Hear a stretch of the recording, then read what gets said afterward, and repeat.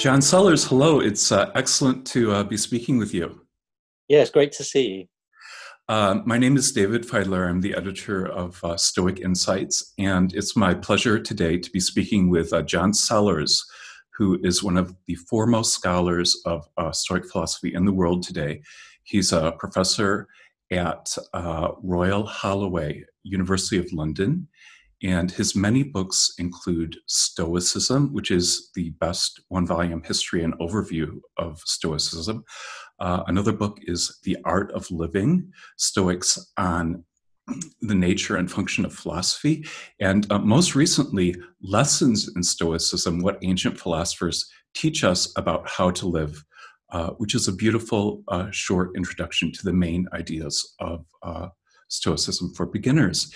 And in this conversation, we'll be discussing Stoicism and the art of living and how ancient Greek philosophy fundamentally differs from modern philosophy in some rather significant ways. So, John, you're in London now with your family. It's April 21st, 2020, so we're all locked down due to the coronavirus. It's also the day after oil prices in the United States went below zero for the first time in recorded history. So that's not a very good economic indicator. We might need to increase our level of stoicism. But how are you doing over there? Yeah, I'm very well. It's the weather's beautiful at the moment. It's lovely and sunny. Everything's slowed down and calm. So yeah, I'm coping just fine at the moment. I mean, I'm fortunate. I'm not suffering too much adversity, but things are good. Excellent. Well, it's good to finally speak with you. We were at a conference in Athens together a few months ago, and I had hoped to meet you there, but our paths just didn't cross. It was a timing thing. And before we get started, I'd like to recommend all of your books, all of which I've read. And I'd especially like to recommend your recent short book, Lessons in Stoicism, because it's a fantastic book for the general reader. It's very short. You can actually read it in one sitting. And I think it's the best overall introduction to Stoicism available. And the thing that I really like the best about it is the very clear writing style, which also has a soothing and comforting tone about it, which you don't often find in books these days. So I heard that it's supposed to be published in the United States too. It was supposed to come out in March, I believe, but it's been postponed now due to the coronavirus, and it will be coming out in September from the University of Chicago Press as the Pocket Stoic. Is that correct?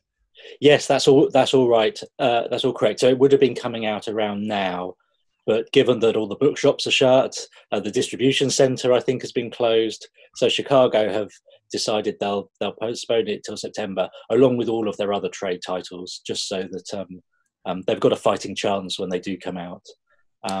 But as I understand it, it's all ready to go. Excellent, good. So to start off this discussion, in your book, The Art of Living, you point out that there are a few ideas in Stoicism that go back to Socrates.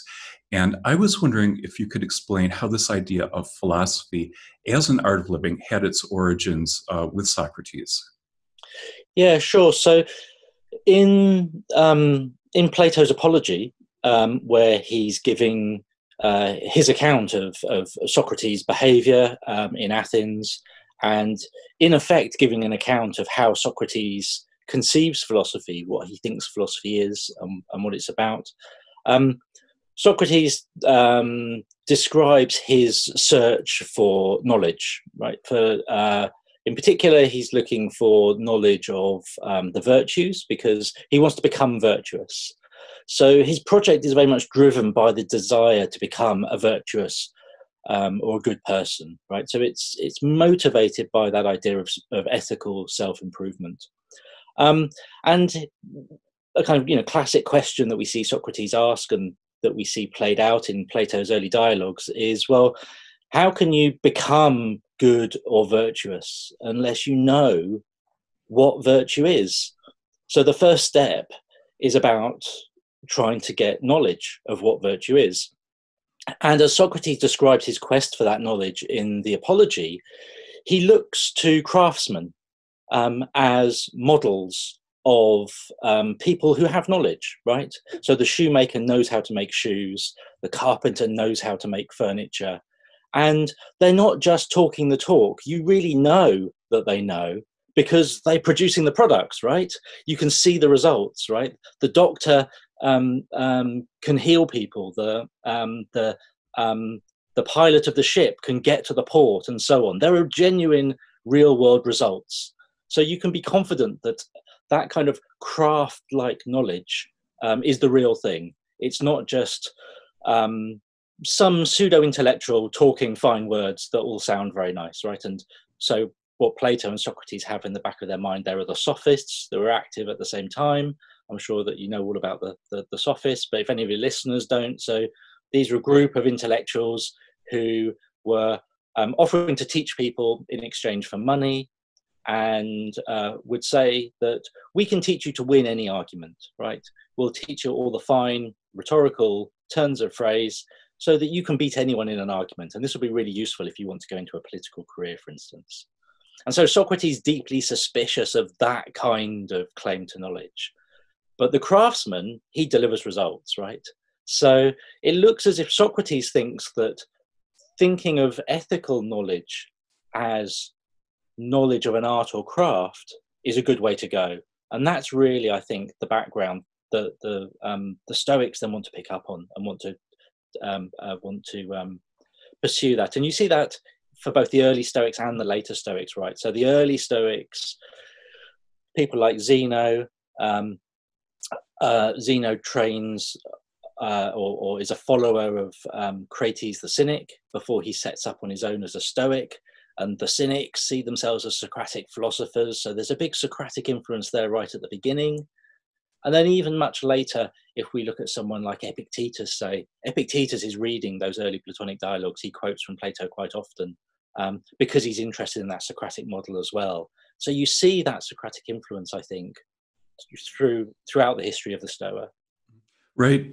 And I really like the statement that you made in your book, which was very cleverly hidden away in a footnote, that you said it's possible to actually see Socrates as the primary founder of Stoicism and to see Zeno as the secondary founder. Now, some people might chafe at that idea, but I actually enjoy that.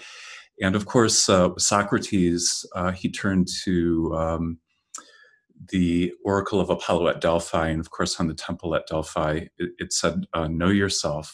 And we can see that continued in the Socratic idea that the unexamined life is not worth living. So to extend that further, self-inquiry and understanding yourself would be part of philosophy, which we certainly see in the Stoics. You have to understand yourself. But the other thing you point out is that one of the things that Socrates said is that in the same way that gymnastics is an art that involves the health of the body, Socrates suggests that there must be a similar art that involves the health of the soul. And as you point out in your book, he doesn't really spell out exactly what the art of caring for the soul might be, but there's the very strong implication that this art would be philosophy. And even though Socrates doesn't spell this out, the Stoics understood what he was speaking about. And I was wondering, could you explain how it was that the Stoics developed this idea that philosophy is a way of caring for the soul? Yeah, sure. I mean, as you say, it's difficult pinning down precisely what Socrates is saying because we're dealing with these Platonic accounts, and sometimes these comments are made in passing, whilst Plato, in whatever dialogue it is going somewhere else. And then with the Stoics, we have our own problems because, of course, for the early Stoics, the evidence that we got is all very fragmentary. But when Chrysippus talks about sort of different accounts of the emotions, he presents those emotions as illnesses, as mental illnesses in a sense. And he sees he presents philosophy in the fragmentary remains that we've got as very much concerned with the health of the soul. So it's philosophy that gets us back on track. I think perhaps worth adding that this isn't a narrowly Stoic idea. So Epicurus as well will pick up on this idea as well. Epicurus will also say that he thinks philosophy is the thing that will restore health of the soul. That's what philosophy is all about. So it's part of a kind of a wider way of thinking about philosophy in antiquity, I think. You'll see a number of the different philosophical schools think that it's philosophy that's the thing that can save us. Right. So in Hellenistic times, there was a shift away from, for example, the political philosophy of Plato and Aristotle, so that philosophy itself became more focused on the individual and how to attain tranquility of mind in what seemed to be an increasingly unusual and out of control world. So both the Stoics and the Epicureans were asking this question: what is needed to live the best possible life? Of course, that goes back to Socrates. But they believed that if they could find the answer to this question, that it would be possible to live the best possible life, basically under any conditions. And you mentioned Epicurus as well. And there's that famous quote from him where he's also talking about philosophy as being kind of akin to some kind of medical therapy. He said that empty is that philosopher's argument by which no human suffering is therapeutically treated. For just as there is no use in a medical art that does not cast out the sickness of bodies, so too there is no use in philosophy unless it casts out the suffering of the soul. So it strikes me that this kind of approach to philosophy actually diverges quite a bit from the way that modern philosophers think about it. Yeah, sure. I mean, your typical modern academic philosopher who works in a university doesn't think that they're offering anything that would have any kind of psychotherapeutic benefit, right? So, I mean, that's not how we tend to think about philosophy as a subject today.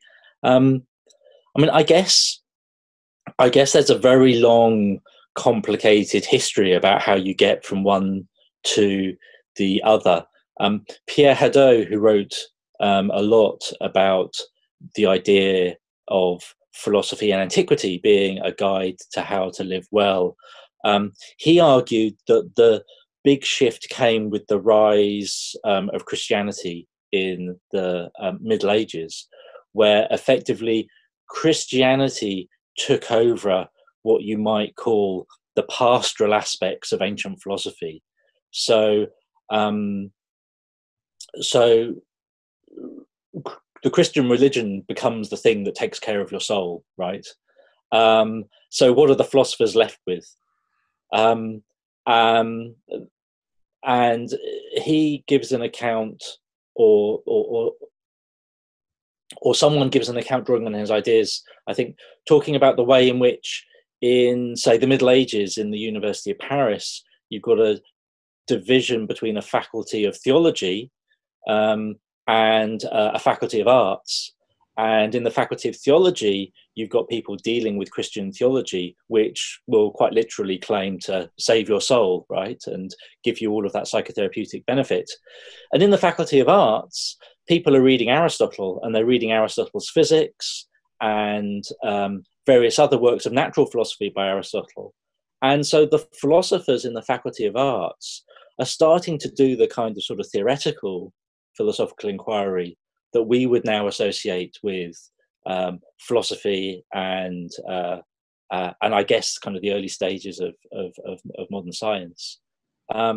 So in that context, you get that distinction between one discipline that takes care of your soul and another discipline that's concerned with theoretical knowledge about the way the world works or what we can know, and those sorts of questions that we're familiar with in academic philosophy and science today. So that's one kind of story that's been told about how these things have been separated out. But of course, at the same time, there have been all sorts of people in the modern world who have still thought that philosophy might have some kind of existential impact. there've always been various kind of outlier figures, right? So, I mean, someone like Nietzsche, for instance, might be a good example of a, you know, a non-academic philosopher or even an anti-academic philosopher who seemed to think that there was something existentially significant about what he was doing.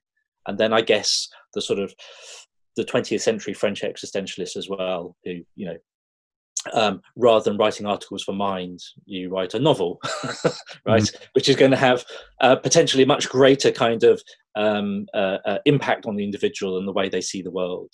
So that way of thinking about philosophy perhaps didn't disappear altogether, even if it didn't present itself as quite so explicitly psychotherapeutic. But there was still that thought that it was going to transform the way you see the world and have an impact on how you live your life, rather than just being a question of gaining theoretical knowledge.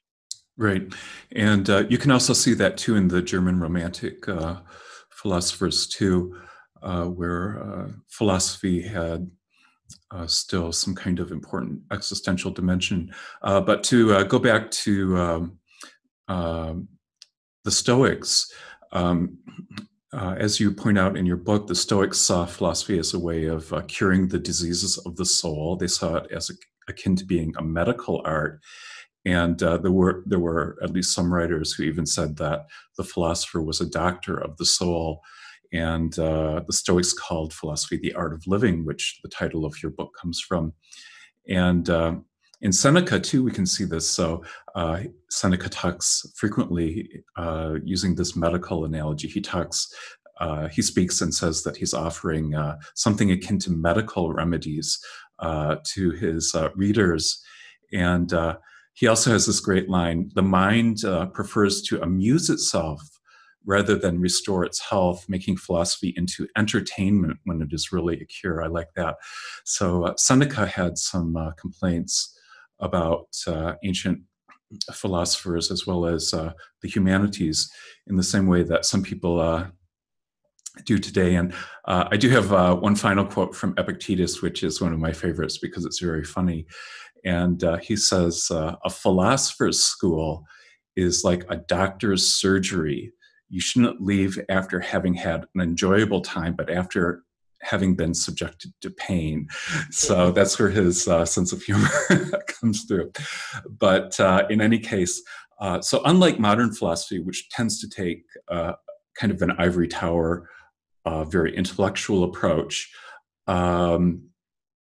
oftentimes in which philosophers just want to speak to other philosophers rather than the public too. Stoicism had an intensely practical dimension, and you did highlight this in your book and the huge difference between them. You had this funny comment in the preface about, you quoted a modern philosopher who wrote a book on ethics who said, I personally can't imagine how studying ethics would have any potential impact on a person's life, which is very strange.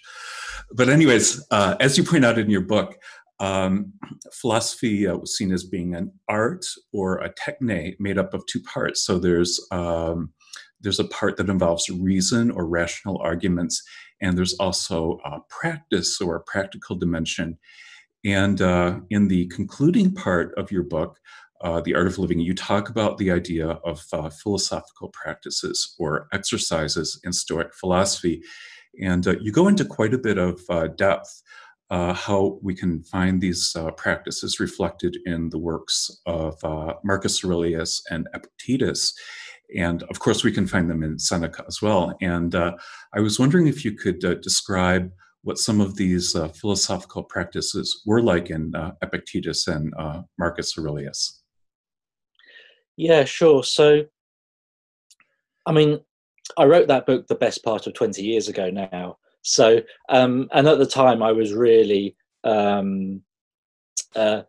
just really fumbling about trying to get a sense of what those practices would be. In the interim, of course, where having done Stoic Week and things like that, a number of people have spent a significant amount of further energy trying to pinpoint precisely what sort of things might count as Stoic practices and what sorts of things people might actually do. So, I mean, in that process, we've spotted all sorts of different things. So there's the premeditation of future evils, which would be one, this idea that you reflect in advance, perhaps at the beginning of the day, about things that might possibly go wrong and how you would mentally prepare yourself for that, and what your contingency plan might be if things did go wrong, just so that you're better mentally prepared should things not turn out well, so that it doesn't hit you so hard emotionally. Because a number of the Stoics suggest that in fact it's the shock factor that can be the thing that can be particularly damaging and then can knock people over into developing a negative emotion. So to avoid that initial shock can be quite important, they argue. Another one that that often comes up is the idea of taking a view from above. So to gain a kind of third person perspective on your life, and be able to get that emotional distance from what's going on in your life and put things in a much wider context. We see Marcus Aurelius use that exercise quite a lot. Another one that Marcus Aurelius uses a lot is what I call physical descriptions. So you find an object that looks superficially desirable, the sort of thing that someone might spend a huge amount of money on, and you do a kind of a physical analysis of it. Okay, so what is this thing really? Okay, that shiny BMW car that you particularly desire is ultimately just a lump of metal and plastic. And in 10 years' time, it will literally be on a scrap heap somewhere. Is it really worth paying, tens of thousands of pounds or dollars? Is it really worth that to me? What is this thing that I'm actually buying? So that kind of physical description Marcus Aurelius uses in order to kind of check his value judgments that he's making about external objects. And then another famous one that lots of people have drawn on is Seneca's practice of reviewing his day at the end of the evening, thinking over his behavior during the day. What did he do well? Where did he go wrong? Did he get angry with people? Were there points where he didn't live up to the virtuous standards that he was trying to reach? And how might he do better the next day? One thing I'd add is, I think one thing that's quite interesting about some of those practices is that a number of them are in fact Pythagorean. So that practice of reviewing at the end of the day, Seneca is quite explicit that he learnt this from his teacher Sextius. And Sextius was a Pythagorean as much as a Stoic. He wasn't a kind of necessarily a narrow orthodox Stoic. And we see it recorded in the Pythagorean golden verses as well. And the Pythagoreans had this very long tradition of engaging in these sorts of spiritual practices. So I think that we're often presenting these things as Stoic practices, but it may well be that the Stoics are actually taking these from an earlier tradition, particularly, as I say, Seneca in particular was drawing on these. That might be the kind of interesting reflection that we see in the Roman Stoics, that explains the way in which they often seem to differ from the earlier Athenian Stoics. It may be that this Pythagorean influence was bringing all of these practical exercises to the fore. We don't have so much evidence for the early Stoics that they're engaging in precisely those practices. We have some. It's just hard to know because the evidence is more fragmentary. Right. It's very interesting. When I was in my 20s, I was very interested in Pythagoreanism, and I edited a book called The Pythagorean Source Book and Library, which contains the 4 ancient biographies of Pythagoras, along with like the Neo-Pythagorean writings. And according to the traditional Greek accounts, Pythagoras supposedly defined philosophy as being a way of life, which, if even half of the reported details about, the Pythagorean school are correct and sort of like Pythagoras's daily lifestyle and things like that, then that obviously would be a true statement. So that idea of philosophy as a way of life and philosophy as the art of living actually are very closely conjoined ideas, if not identical.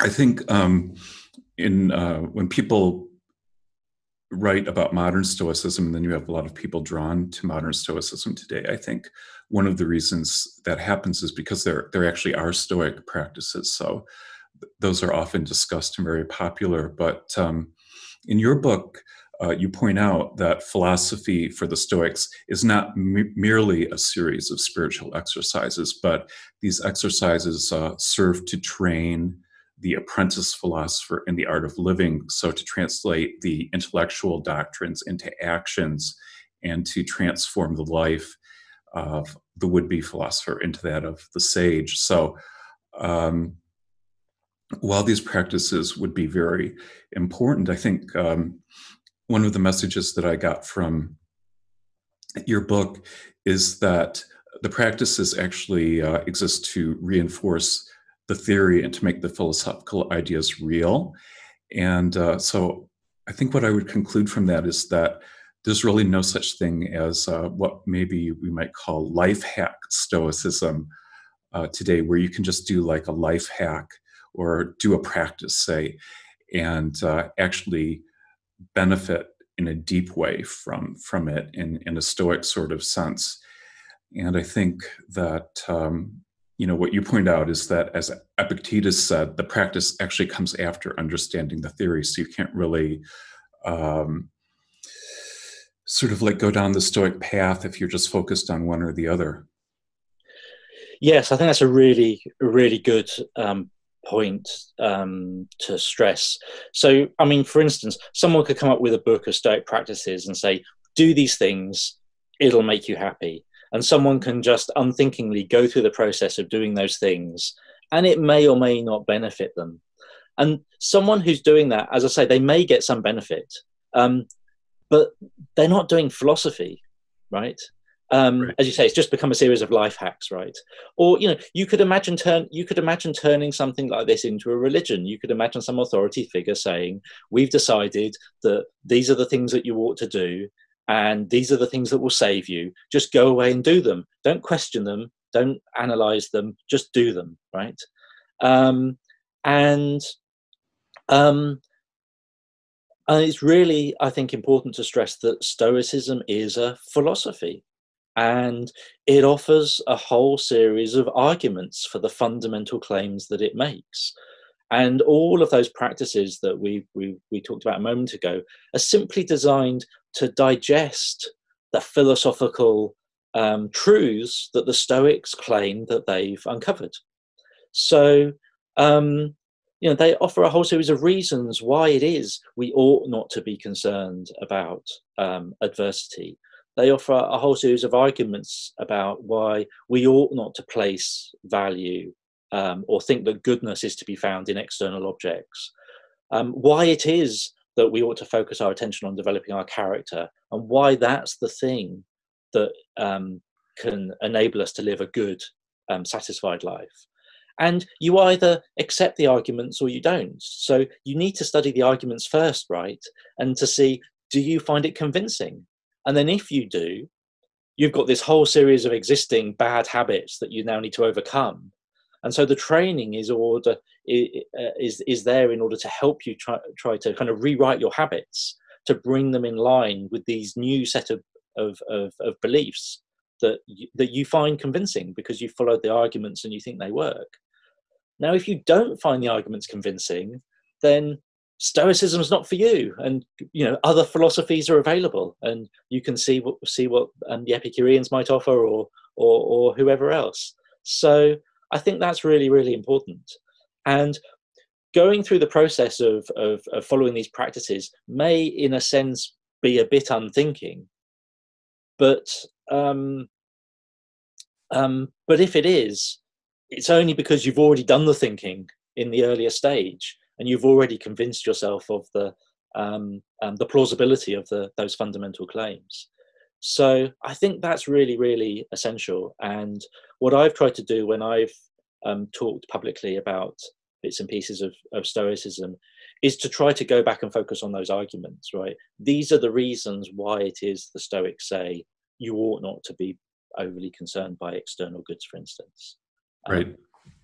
Right. Yeah. Uh, if you're going to have the practices, you need to have the ideas behind them, so you can't really separate them. There's an interesting quote from Epictetus in your book, The Art of Living, which is one that I've always liked quite a bit. And it goes, do not seek events to happen as you want, but want events as they happen, and your life will flow well. And I was wondering if you could explain the meaning behind that to us. Yeah, sure. So I think this connects with the wider Stoic idea of living in accord with nature, or living harmoniously with nature. So the thought is that if there's a conflict between the way that nature works and what you desire, then that conflict is going to generate discord that's going to cause all sorts of problems for people, right? You're not going to be able to live a calm, happy, tranquil life if you're fundamentally at odds with the way the world works. And in any battle between us and nature, nature's always going to win, right? We're small, finite, insignificant. Nature is the sum total of all things. Nature's always going to win that battle. So there's no point kind of trying to fight against this overwhelming universal power. If we want to live a smooth life, and Zeno described one of Zeno's descriptions of the goal of Stoic philosophy was a smooth flow of life, right?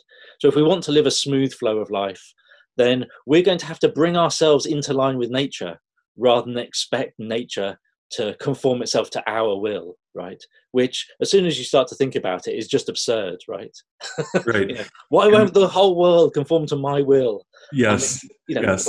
And actually, that last line, or rather the last Greek word, I believe in the quotation from Epictetus, it talks about, your life will flow smoothly. And that was probably a direct reference to the idea that I think the quote goes back to Zeno, that if you do follow nature, your life will flow smoothly. Yeah, absolutely. Yeah. Yeah. One question I wanted to raise is how does the ancient Stoic idea of God differ from the idea of God that's found in the Abrahamic traditions, for example, Judaism, Christianity, or Islam, because they actually seem to be very different. Yeah, so fundamentally, the Stoic God is immanent rather than transcendent. So this is something within nature, and particularly the Roman Stoics are very loose with their theological terminology, right? So both Seneca and Epictetus will slide between talking about God in the singular and the gods in the plural. And when they're talking about the gods, they're presumably talking about the traditional pantheon of Greek or Roman gods. But elsewhere, they'll talk about God, where it looks like they're talking about the Stoic philosophical account of God as this animating rational principle that orders and organizes nature. And so in that sense, quite different from the God of the Abrahamic traditions. It doesn't, the Stoic God doesn't create the world. The world always exists, even if it goes through this process of periodic rebirth. And there's some debate that you see in the early Stoa about whether even this God was conscious. So you see slightly heterodox Stoics in the Hellenistic Stoa saying, well, is this God even conscious, or is it just this kind of animating vegetative principle within nature? So precisely how we understand that is, I think, quite difficult. They want to say that the natural world is alive, and rather than think of it as just sort of dead, inert matter in the way that, say, the atomists did. That seems to be the fundamental claim that they want to make. Nature is alive and self-animating, and they call that animating principle God. Now, precisely how we cash it out beyond that, I'm genuinely not sure. I mean, the Stoics were also well known in antiquity for giving allegorical interpretations of traditional religion, right? So there's a sense in which they were theologically deflationary, right? They wanted to play down all the traditional myths and accounts of the Greek gods and say, well, when you're talking about all these things, all you're really talking about are natural processes. So I think it's possible to give a very kind of deflationary account of Stoic theology and say, well, what they're really just talking about is nature. There's a great line in Cicero where he says that the Stoic God isn't the god of superstition, it's the god of physics. So what you're really describing is this physical principle that explains how the natural world works, rather than anything that you might want to start telling stories about. And if you think about much later, so a philosopher like Spinoza, for instance, not a Stoic, but lots of people have commented on quite striking parallels between his philosophy and Stoicism. I mean, in Spinoza, he's quite explicit. He just says God or nature. These two terms are interchangeable. And many of Spinoza's early readers in the 18th century said, well, he's clearly just an atheist. Because if God and nature are interchangeable terms, then you can just drop the use of the word God altogether and just talk about nature. And although it's a bit anachronistic to apply that to the Stoics, there's a sense in which that's kind of going on. You could describe all everything that the Stoics have to say about the natural world without mentioning God at all. And you just say, nature is rationally organized. And it has to be rationally organized if science is possible, right? Exactly, yes. Yes. It's got to be regular and predictable and have some order in it, because that's precisely what our scientific theories track. Right. I wrote a book called Restoring the Soul of the World, and it's about the idea of living nature and nature's intelligence. And it's a history of that idea going from the ancient Greek philosophers up through the Renaissance, the scientific revolution, and when it went into eclipse, but now the idea is coming back in some way. So basically, it's a history of the idea of nature's intelligence over the entire Western tradition. And one of the things I pointed out in that book is that actually, if you look at any of the Greek philosophers, none of them, they might have had ideas of God and divinity, but none of them had this idea of a conscious creator God, like we find in the Judeo-Christian tradition that stood outside of the universe and drew up a plan and then, created the universe based on some kind of blueprint. But it was actually some kind of intelligence immanent within the world fabric. And if I could just paraphrase, this is a rough paraphrase of a passage from Seneca's Natural Questions. He says,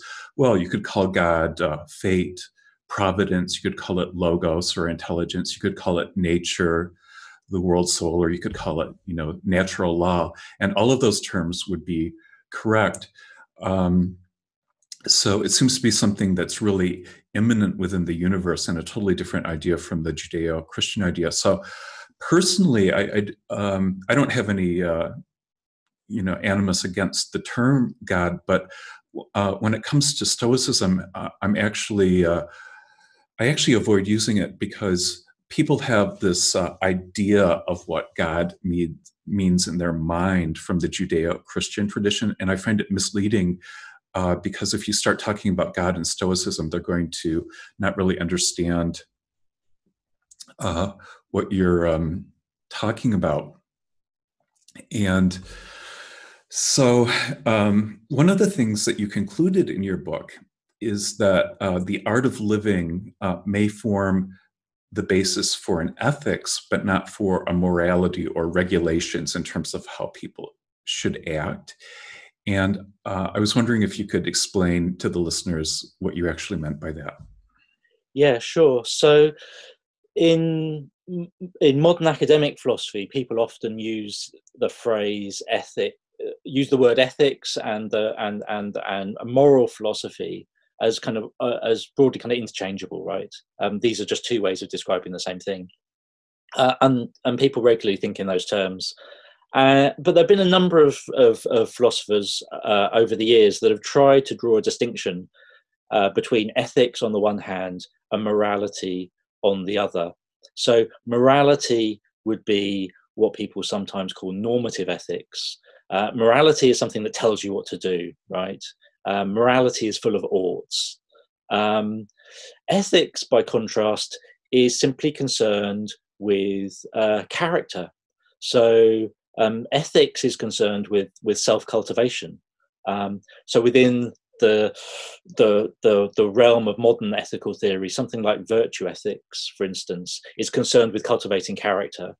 A Kantian ethics is concerned with giving a series of oughts and telling you what to do, right? So that's roughly what I had in mind with this distinction between ethics on the one hand and morality on the other.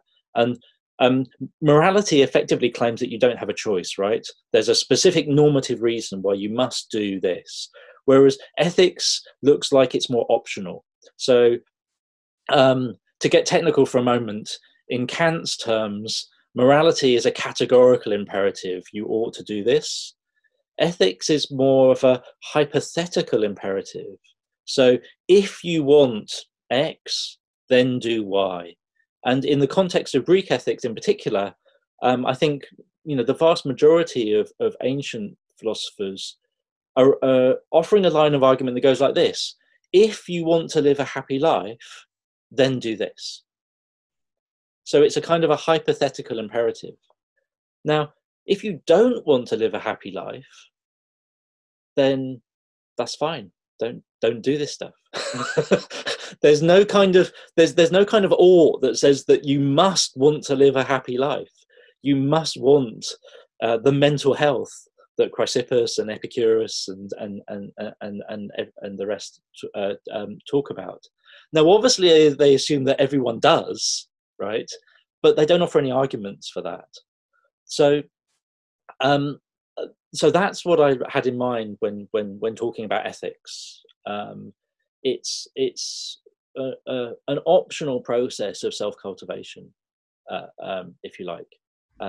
There's no, again, to come back to the theme of immanence, there's no transcendent source of authority that's laying down what one ought to do.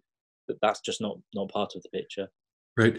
I've often thought about ethics in a very similar way, because if you look at a religious tradition, for example, they'll say, this is what you should do, and this is how you should follow this rule or the 10 Commandments or whatever. So you end up with this very rigid set of rules. And I think that actually, to be a philosopher, you can't just necessarily follow rules. In order to be an ethical person, you need to engage in ethical decision making, which is oftentimes very difficult. For example, I believe that in sort of a Platonic way, that there is, more or less some kind of essential nature to goodness, which actually we can see reflected in the natural world, because organisms tend to work in the best possible way and things like that. But let's assume that there is, some kind of essential nature of goodness. Even if you are a philosopher and you know what that is, when it comes to very specific situations, it becomes, difficult in some cases to figure out what the right course of action would be, and you have to engage in a lot of reasoning about it, and you might not always be right either. For example, when I was a philosophy professor, I used to tell my students that, if I have a hamburger, it's good for me, but it's actually not very good for the cow. So how do you reconcile those two things, even if there is a universal level of goodness? So I think that people need to maybe realize that we need to think critically about ethical issues on a ongoing basis, and that you can't really be, in a sense, you can't be an ethical person unless you engage in ethical reasoning and decision making. So that might make some people angry, but in any case, that's one of the Yeah. thoughts that I've had.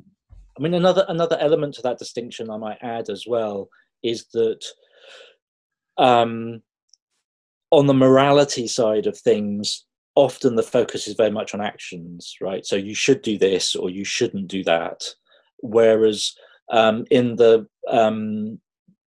when thinking about ethics in the sort of virtue ethics tradition, the thought is much more focused on the development of character. And obviously, this is what the Stoics are talking about. So you develop the right virtues, you develop the right dispositions.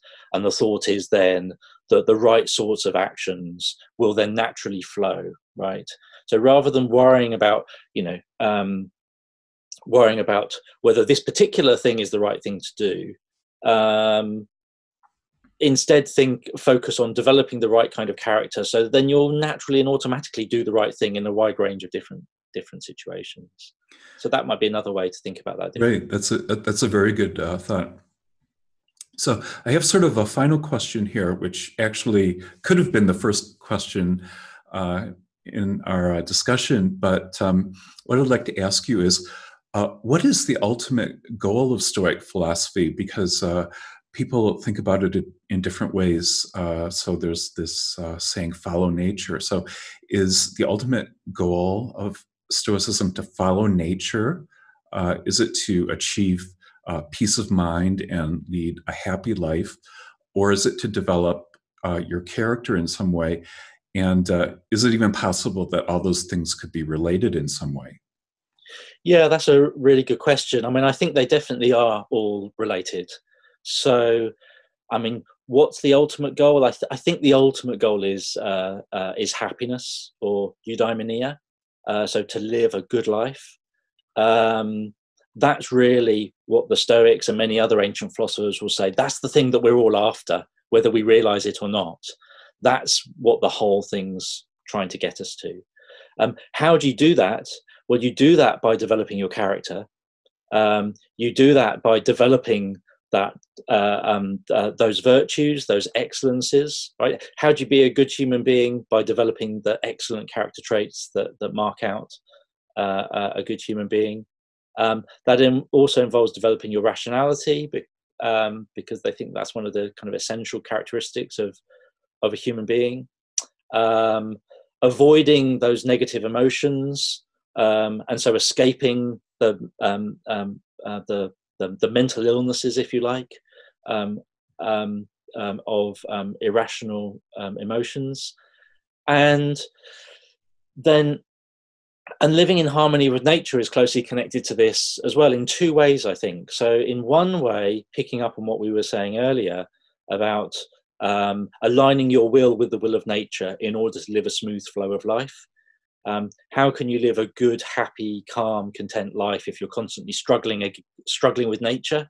So you've got to live in harmony with nature in order to avoid that discord. But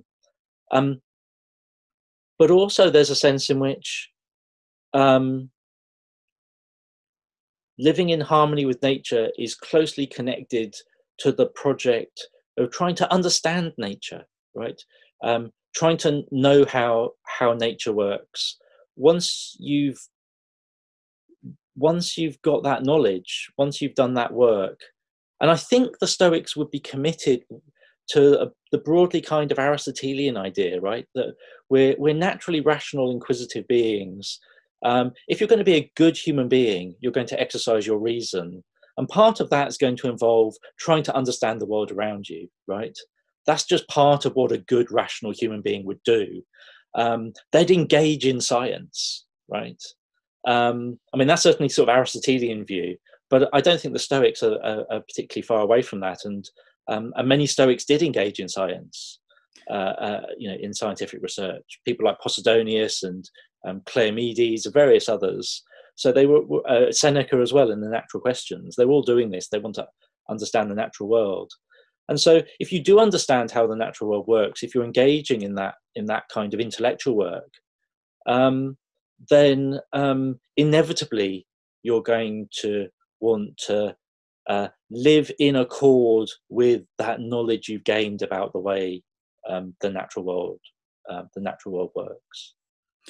Right. I think that's very important. And while we may not look at the world in exactly the same way that the Stoics did, we do have a lot to learn from them in terms of the idea of natural law, I think, and the idea that in some way our own rationality is based in the type of rationality that we find in nature.